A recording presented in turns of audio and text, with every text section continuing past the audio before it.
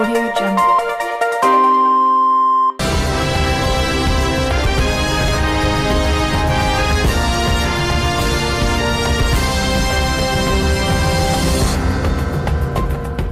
నమస్కారం city news కి స్వాగతం. ముందుగా ముఖ్యాంశాలు. రానున్న ఎన్నికల్లో వినుకొండ నియోజకవర్గంలో 299 పోలింగ్ కేంద్రాల ఏర్పాటు వివరాలు వెల్లడించిన ఎలక్ట్రల్ రిజిస్ట్రేషన్ అధికారి సలీం ఖాన్.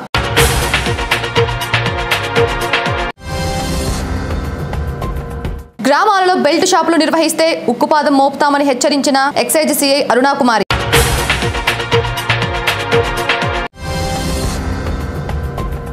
డిసెంబర్ 1 నుండి పలకరింపు కార్యక్రమం ప్రారంభమైనట్లు తెలిపిన deputy DM and HO Annapurna.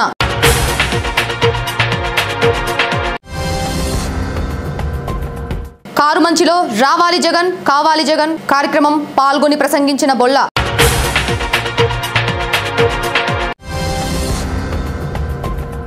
Vinukonda నియోజకవర్గ పరిధిలో రానున్న ఎన్నికలకు 299 పోలింగ్ కేంద్రాలను ఏర్పాటు చేయనున్నట్లు ఎన్నికల అధికారి సలీం ఖాన్ తెలిపారు. స్థానిక వినుకొండ తహసీల్దార్ కార్యాలయం నందు ఆయా పార్టీల నాయకులు అధికారులతో ఆయన సమావేశం ఏర్పాటు చేశారు. ఈ సందర్భంగా నియోజకవర్గంలోని ఎన్నికల పోలింగ్ కేంద్రాల వివరాలను వెల్లడించారు. ఆయన మాట్లాడుతూ గతంలో ఉన్న పోలింగ్ కేంద్రాలపై ఉన్న అభ్యంతరాల మేరకు పోలింగ్ కేంద్రాలను మార్చడం జరిగిందన్నారు. ఓటర్ల జాబితా పోలింగ్ కేంద్రాలపై అభ్యంతరాలు ఉంటే తెలపాలని రాజకీయ పార్టీ నాయకులు అధికారులను కోరారు. ఇదిలా ఉంటే వైసీపీ నాయకులు మాట్లాడుతూ ఈపూరు మండలంలోని ఊడిజర్ల గ్రామంలోని ఓట్లను తండా ఓట్లను గ్రామానికి మార్చడం జరిగిందన్నారు. అదే విధంగా నూజెండ్ల మండలంలోని ఉప్పలపాడు గ్రామంలో సుమారు 100 దొంగ ఓట్లను చేర్చినట్లు ఆరోపించారు. సమావేశంలో 5 మండలాల తహసీల్దార్లు ఆయా పార్టీల నాయకులు పాల్గొన్నారు. గ్రామాల్లో నాటుసారా బెల్ట్ షాపులు నిర్వహిస్తే ఉక్కుపాదం మోపుతామని ఈపూరు ఎక్సైజ్ సిఐ అరుణాకుమారి తెలిపారు. ఈ సందర్భంగా ఆమె మాట్లాడుతూ గ్రామాలలో బెల్ట్ షాపుల నిర్వహణపై సమాచారం అందిస్తే బెల్ట్ షాపుల నిర్వాహకులపై కఠిన చర్యలు తీసుకోవటం జరుగుతుందన్నారు. ఎక్సైజ్ శాఖ ఉన్నతాధికారుల ఆదేశాల మేరకు గత 3 రోజుల నుండి బొల్లాపల్లి మండలంలోని 3 ప్రత్యేక బృందాలతో తనిఖీలు నిర్వహించామన్నారు. ఎక్కడ ఎటువంటి బెల్ట్ షాపులు నాటుసారా వంటివి లేవన్నారు. గత ఫిబ్రవరి నుండి ఇప్పటి వరకు బెల్ట్ షాపులు నిర్వహిస్తున్న 57 మందిపై కేసులు నమోదు చేయడం జరిగిందని, వీరికి 1,10,000 జరిమానా విధించినట్లు తెలిపారు. 11 నాటుసారా కేసులు నమోదు చేశామన్నారు. నాటుసారా బెల్ట్ షాపుల నిర్వహణపై సమాచారం అందించాలని, సమాచారం ఇచ్చిన వివరాలు గోప్యంగా ఉంచడం జరుగుతుందన్నారు. నేను ఇండ్ల అరుణకుమారి ఈపూర్ ఎక్సైజ్ స్టేషన్కి 18/2/2018 నుంచి ఎక్సైజ్ ఇన్స్పెక్టర్గా బాధ్యతలు స్వీకరించాను. నేను వచ్చినప్పటి నుంచి బెల్ట్ షాపుల మీద ఇప్పటి వరకు 57 మందిపై కేసులు నమోదు చేయడం జరిగింది. వాళ్ళని మళ్ళీ ఎంఆర్ఓ గారి దగ్గర బైండ్ ఓవర్ చేసి ఎవరైతే మళ్ళీ వాళ్ళల్లో ఎవరైతే ఉల్లంఘించారో బైండ్ ఓవర్ని రిపీటెడ్గా చేస్తున్నారో వాళ్ళకి మళ్ళీ కేసులు పెట్టడం జరిగింది రెండోసారి. అలా 7 బైండ్ ఓవర్ని ఉల్లంఘించడం వల్ల వారిని ఎంఆర్ఓ గారి ముందు మళ్ళీ ప్రొడ్యూస్ చేశాము. వాళ్ళకి మొత్తం 1,10,000 దాకా జరిమానా విధించారు 7 మీద. తదుపరి నాటుసారాయి మీద కూడా ఒక 11 మందిని అనుమానితులని బొల్లాపల్లి మండలంలో గుర్తించి వాళ్ళని కూడా ముందస్తు చర్యల్లో భాగంగా ఎంఆర్ఓ గారి ముందు బైండ్ ఓవర్ చేయడం జరిగింది. ఇప్పుడు బొల్లాపల్లి మండలంలో ఎక్కడా కూడా నాటుసారాయి కానీ అనధికార మద్యం విక్రయాలు కానీ జరపడం లేదు.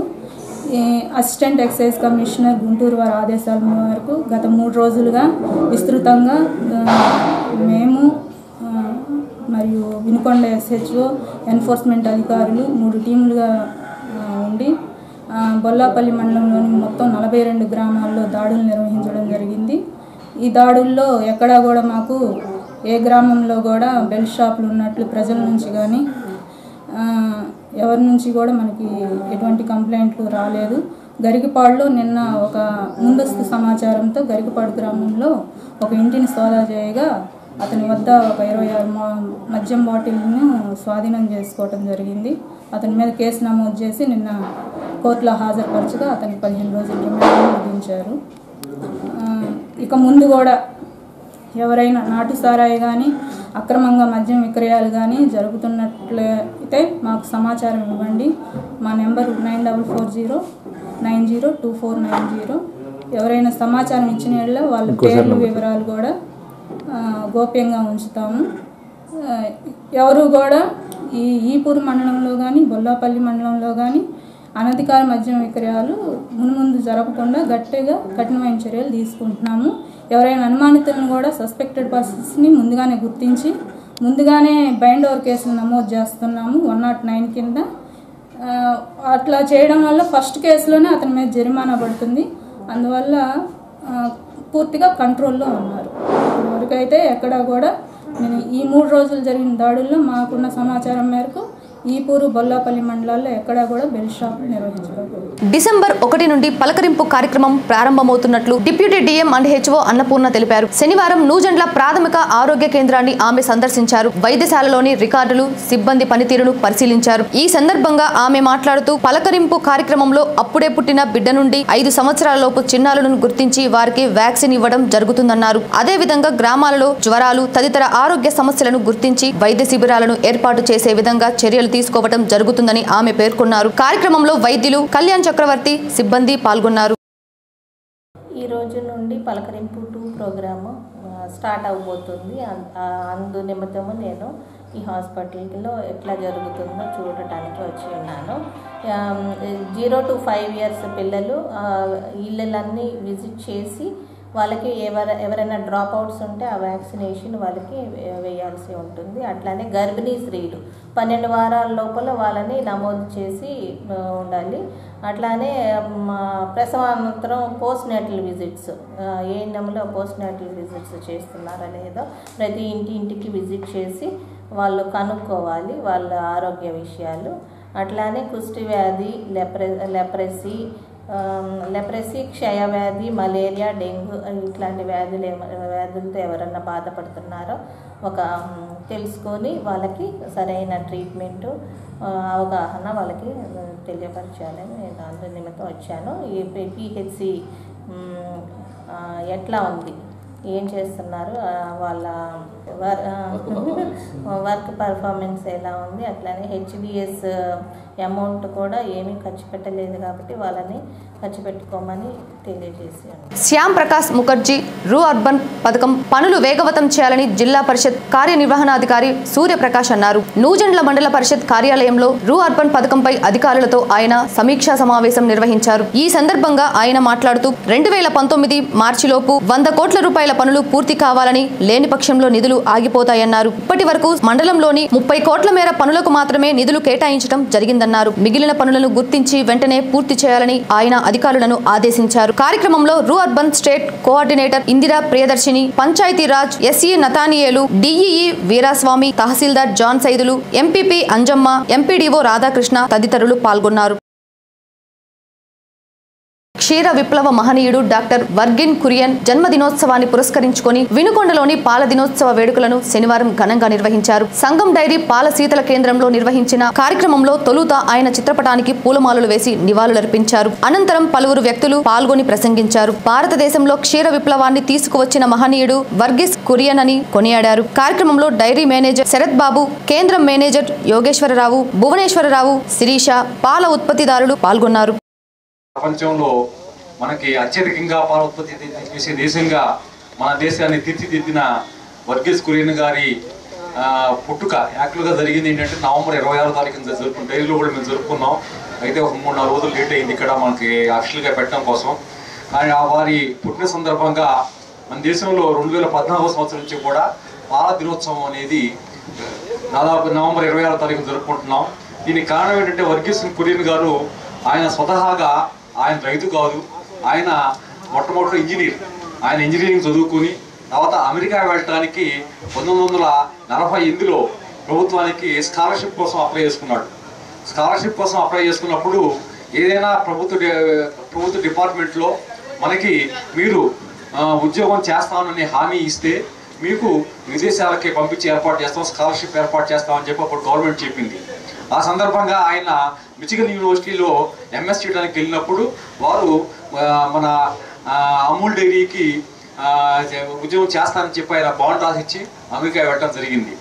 అమెరికాలో ఆయన ఎంఎస్ పూర్తి చేసుకుని ఇండియా వచ్చి మళ్ళీ ఇంజనీరింగ్లో చేసి వచ్చిన తర్వాత ఆయన మొట్టమొదటిసారిగా ఆయన్ని అమూల్ డైరీకి జనరల్ మేనేజర్గా నియమించారు. అమూల్ డైరీ అనేది ఏంటంటే అది ఖైరా జిల్లా పాల ఉత్పత్తిదారుల సహకార వ్యవస్థ.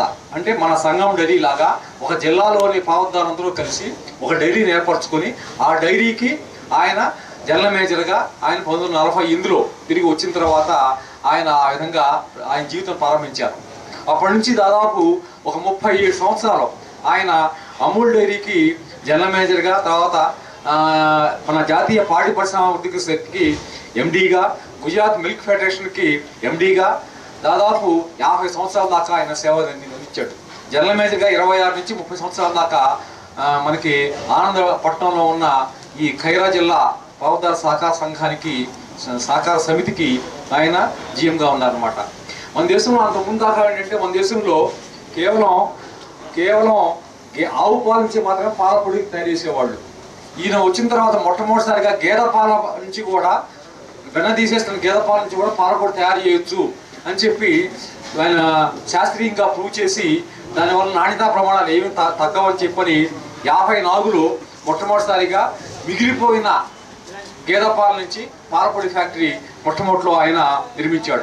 వినుకొండ పట్టణంలోని 8వ వార్డులో బీజేపీ పార్టీ ఆధ్వర్యంలో ఇంటింటికి బీజేపీ కార్యక్రమం నిర్వహించారు. Narsapeta parliamentary BJP co convener, municipal vice chairman Pendyala Srinivasarao ఇంటింటికి తిరుగుతూ కేంద్ర ప్రభుత్వం చేపడుతున్న సంక్షేమ పథకాలను గురించి వివరించారు. అనంతరం కరపత్రాలను అందించారు. కార్యక్రమంలో బీజేపీ నాయకులు చలపతిరావు, బాబ్జీ, శ్రీను, రాజశేఖర్, శంకర్, అనిల్, గణేష్, పవన్, కోటయ్య తదితరులు పాల్గొన్నారు.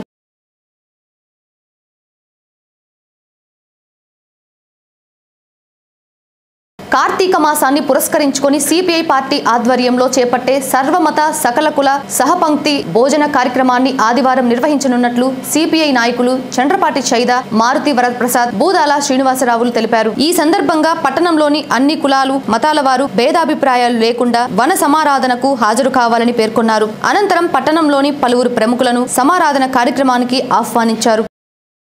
ఈ కార్తీక మాసం సందర్భంగా సర్వమత సకల కుల వనపంక్తి భోజనాల్ని ఏర్పాటు చేయడానికి నిర్ణయించుకొని ఈ నియోజకవర్గంలో ఉన్నటువంటి అన్ని మతస్థుల్ని, అన్ని కులస్తుల్ని కూడా అందరం ఒక చోట చేరి సహపంక్తి భోజనాలు చేద్దామని అందరిని ఆహ్వానిస్తున్నాం. దాంట్లో భాగంగా డేవిడ్ గారిని కూడా ఇక్కడ ఆహ్వానించడానికి వచ్చాం.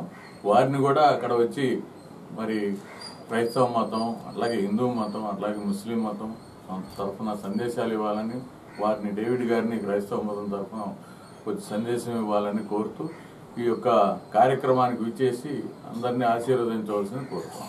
నేటి ప్రపంచాన్ని గడగడలాడిస్తున్న ఎయిడ్స్ మహమ్మారిని పారద్రోలడానికి ప్రతి ఒక్కరూ వ్యాధి గురించి పూర్తి అవగాహన కలిగిన నాడే సాధ్యమవుతుంది. అంతులేని అనుమానాలతో నేటి మానవ మనుగడ కొనసాగుతుంది. దీనిలో భాగంగా ప్రపంచ ఎయిడ్స్ దినోత్సవాన్ని పురస్కరించుకొని నియోజకవర్గంలోని ఈపూరు, నూజెండ్ల, శావల్యాపురం మండలాల్లోని పాఠశాలల నందు అవగాహన సదస్సులతో పాటు ర్యాలీలు నిర్వహించారు. ఈ సందర్భంగా పలువురు వైద్యులు మాట్లాడుతూ చికిత్స కన్నా నివారణ ముఖ్యమని, దైనందిన జీవితాన్ని సుఖంగా, సంతోషంగా, ఆరోగ్యవంతులుగా జీవించాలన్నారు. అనంతరం వ్యాధి గురించి అవగాహన కల్పించారు. కార్యక్రమంలో వైద్యులు కళ్యాణ చక్రవర్తి, డాక్టర్ సుధాకర్ రావు, ఆయా పాఠశాలల ఉపాధ్యాయులు రమేష్, శ్రీనివాసరావు, విద్యార్థులు పాల్గొన్నారు.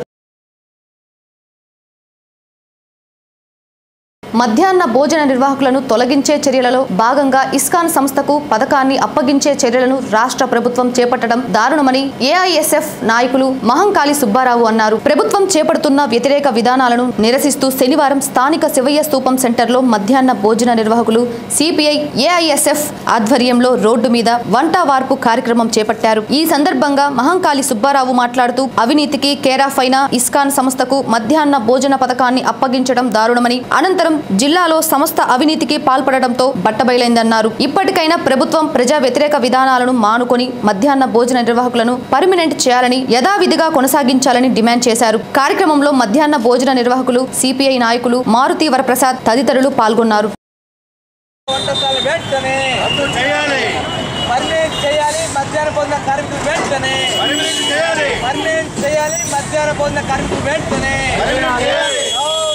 రాష్ట్ర ప్రభుత్వం మధ్యాహ్న భోజనం ఏదో రద్దు చేయడం డౌన్ డౌన్. రాష్ట్ర ప్రభుత్వం వ్యతిరేకిద్దాం మధ్యాహ్న భోజన పథకం కార్మికులు వేతని డౌన్ డౌన్. రాష్ట్ర ప్రభుత్వ పాఠశాల మూసివేసే క్రమంలో భాగంగా మధ్యాహ్న భోజన కార్మికుల్ని ఏదైతే వంట చేసి సప్లై చేస్తున్నారో దాన్ని రద్దు చేసి ఏదైతే ఇస్కాన్ సంస్థలకి అప్పచెప్పడం కోసం ఈరోజు రాష్ట్ర ప్రభుత్వం ప్రయత్నం చేస్తూ ఉంది. ఇస్కాన్ సంస్థ లాంటి వాళ్ళు పూర్తిగా అవినీతిమయంగా మార్పులను చూస్తూ ఉన్నాం. ఉదాహరణగా రాష్ట్ర ప్రభుత్వం మరి మధ్యాహ్న భోజనాలకు సంబంధించినటువంటి ఇస్కాన్ సంబంధించింది మొదటగా అనంతపురంలో ప్రవేశపెట్టారు. అనంతపురం జిల్లాలో పూర్తిగా వైఫల్యం చెందిన తర్వాత ఇది సాధ్యంగా అని చెప్పి అనేక సర్వేలు చెప్తా కూడా రాష్ట్ర ప్రభుత్వం ఈ ప్రభుత్వ పాఠశాలలు మూసేసే క్రమంలో భాగంగానే మిడ్ డే మీల్స్ కూడా కేంద్ర ప్రభుత్వం సగం, రాష్ట్ర ప్రభుత్వం సగం ఖర్చు పడేస్తూ ఉంటే కేంద్ర ప్రభుత్వం ఎలాంటి నిర్ణయించుకోకపోయినా రాష్ట్ర ప్రభుత్వం కావాలని చెప్పి మధ్యాహ్న భోజన కార్మికులు రద్దు చేసేసి ఇస్కాన్ సంస్థ అప్పచెప్పడం వల్ల ఇస్కాన్ సంస్థ ఎక్కడో ఊరు బయట వంటమ్మి గ్రామీణ ప్రాంతంలో స్కూల్కి ప్యాకెట్ రూపంలో పంపించడం వల్ల అన్నం మొత్తయి సరైనటువంటి పౌష్టికాలు అందరూ కాబట్టి తక్షణమే ఏదైతే రాష్ట్ర ప్రభుత్వం ఇస్తున్నటువంటి ఇస్కాన్ సంస్థలకి ఇస్తున్నటువంటి టెండర్స్ రద్దు చేసి పాత పద్ధతి ప్రకారమే మధ్యాహ్న భోజనం సంబంధించినటువంటి మీరు ఏర్పాటు చేస్తే విద్యార్థులకి పౌష్టిక ఆహారం వస్తుంది.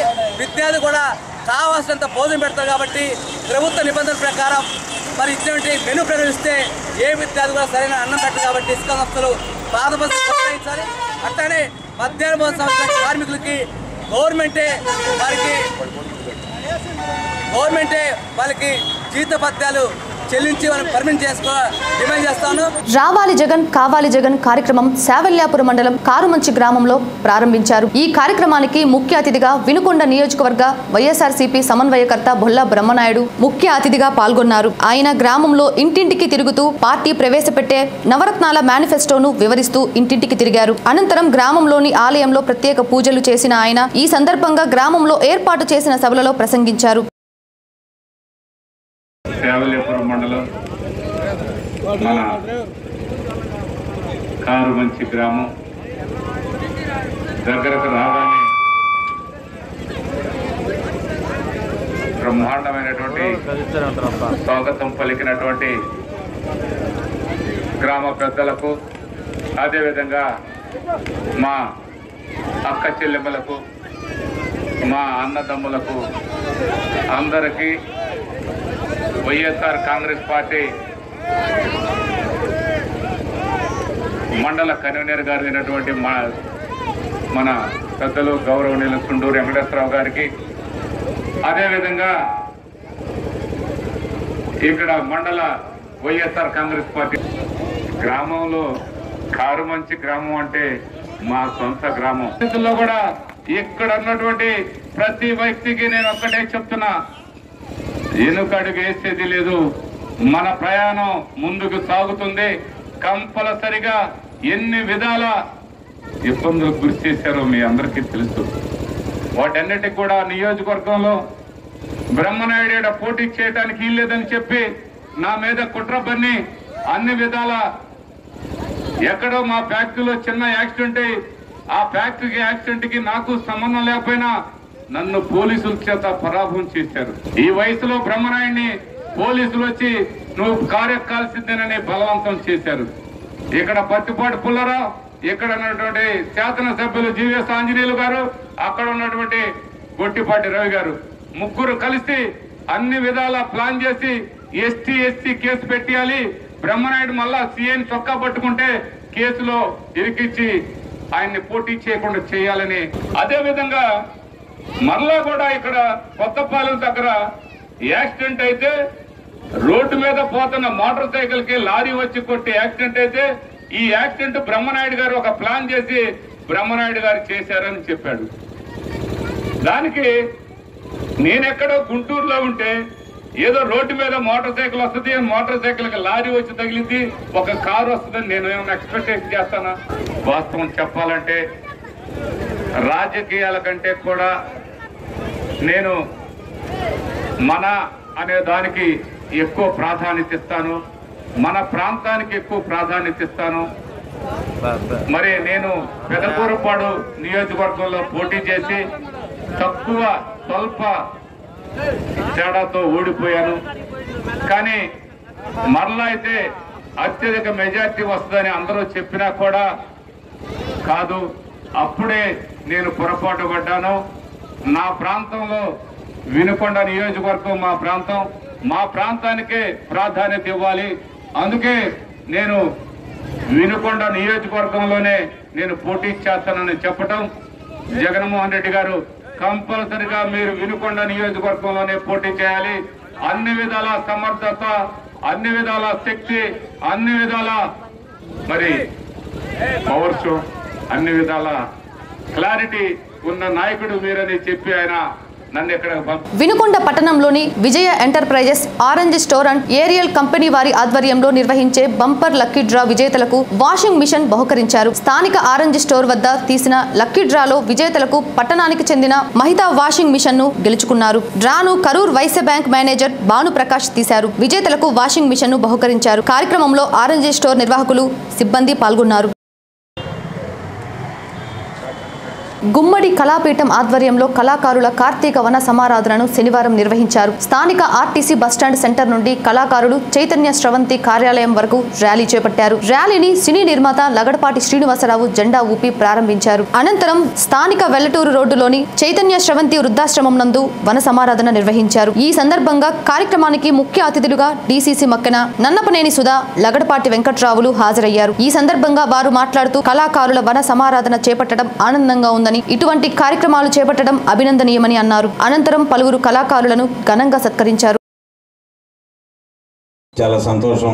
మంచి కార్యక్రమాలు, ఇలాంటి మంచి కార్యక్రమాల్లో పాల్గొన్నప్పుడు నలుగురు కూడా రాజకీయాలకు అతీతంగా ఈ మానవ సేవనండి, సమాజంలో జరుగుతున్నటువంటి పరిస్థితులనండి, వీటన్నిటిని కూడా అవగాహన చేసుకోవడంలో ఖచ్చితంగా మరి రాజకీయ నాయకులు కూడా చాలా ప్రముఖ పాత్ర ఉంటుందని ఈ సందర్భంగా తెలియజేస్తా ఉన్నాం. ఇప్పుడే సోదరిమణి మాట్లాడారు, చాలా సంతోషం విజయవాడ నుంచి ఇంత దూరం రావటం ఈ కార్యక్రమం కోసం. అందులో ఈ కళాకారుల గురించి అవగాహన చాలా గొప్పగా మాట్లాడారు. చివరిలో ఆర్థిక సహాయం కూడా చేశారు. నేను ఈ సందర్భంగా పెద్దలందరికీ మనవి చేస్తున్నా, జాషువా గారి పేరు మీదుగా ఈ వినుకొండ నడిబొడ్డున జాషువా లలిత కళాతోరణం అనే దాన్ని ఏర్పాటు చేయడం జరిగింది నేను శాసనసభ్యుడిగా ఉన్నప్పుడు. దానికి సంబంధించి పెద్ద ఎత్తున నాకు మంత్రుల్ని, కలెక్టర్ని అందరిని తీసుకొచ్చి అక్కడ మంచి ఆడిటోరియం నిర్మించాలని, జాషువా గారికి కాంస్య విగ్రహం నిర్మించాలని, తద్వారా కళలను పోషించాలని ఒక కార్యక్రమాన్ని చేపట్టాం. అనివార్య కారణాల వల్ల అది ఆగిపోయింది. భవిష్యత్తులో అందరి సహకారంతో తప్పనిసరిగా దాన్ని ముందుకు తీసుకుపోయే దాంట్లో ప్రయత్నం చేస్తామని ఈ సందర్భంగా తెలియజేస్తూ, అదేవిధంగా గుమ్మడి గారికి సంబంధించి మరి వృద్ధాశ్రమాన్ని కూడా ఎంతో కష్టపడి నిర్వహిస్తూ ఉన్నారు. దీని నిర్మాణంలో కానివ్వండి, తదుపరి నిర్వహణలో కూడా చాలా ఇబ్బందులు పడుతూ ఉన్నారు. కొంతమేరకు అందరూ ఆర్థిక సహాయం చేసినప్పటికీ ఇది ఎక్కువగా ఆయనకి బరువు అవుతూ ఉంది. ఏమాత్రం అవకాశం ఉన్నా కేంద్ర ప్రభుత్వం కానీ రాష్ట్ర ప్రభుత్వంతో సంప్రదించి ఏదైనా నిధులు వచ్చే ఏర్పాటు ఉంటే మాత్రం సోదరులను తప్పనిసరిగా ప్రయత్నం చేయి. ఇందులో రాజకీయాలకు అతీతంగా ఎంపీ గారితో సహా శాసనసభ్యులు మేమందరం కూడా తప్పనిసరిగా ప్రయత్నం చేసి నీ భారాన్ని కొంత తగ్గించేదానికి ప్రభుత్వం ద్వారా ఏదన్నా వెసులుబాటు ఉంటే దాన్ని పూర్తి చేస్తామని ఈ సందర్భంగా తెలియజేస్తూ, ఈ సందర్భంగా మన ఊరు గురించి ఇక్కడ ఎంతో మంది కళాకారులు ఉన్నారు. చాలా మరి గొప్ప పేరున్నటువంటి వారందరూ కూడా ఒక రోజున మరలా ఒక సభను ఏర్పాటు చేసుకుని అందరం కనుక మన వారిని మనం సత్కరించుకుంటే బాగుంటుందని నా అభిప్రాయం. అదేవిధంగా రేపు 10వ తేదీన మరి కళాకారులకు సంబంధించి భోగి సందర్భంగా ఒక కార్యక్రమాన్ని ఏర్పాటు చేస్తామన్నారు. మరి దానికి కూడా తప్పనిసరిగా అందరం పాల్గొందామని ఈ సందర్భంగా తెలియజేస్తూ, శివశక్తి లీల అంజన్ ఫౌండేషన్ ఆధ్వర్యంలో గత నెలలో కంటి శుక్లములు ఆపరేషన్ చేయించుకున్న వారికి శనివారం కళ్లజోళ్లను పంపిణీ చేశారు. స్థానిక ప్రభుత్వ జూనియర్ కళాశాల మైదానంలో ఏర్పాటు చేసిన వైద్య శిబిరంలో సుమారు 1395 మందికి కళ్లజోళ్లను అందించారు. కార్యక్రమంలో టీడీపీ నాయకులు తుపాకుల కొండలరెడ్డి, గోరంట్ల హనుమంతరావు, గుంజి కాళింగరాజు, గురవయ్య, ఫౌండేషన్ మేనేజర్ జీవి రమణారావు తదితరులు పాల్గొన్నారు.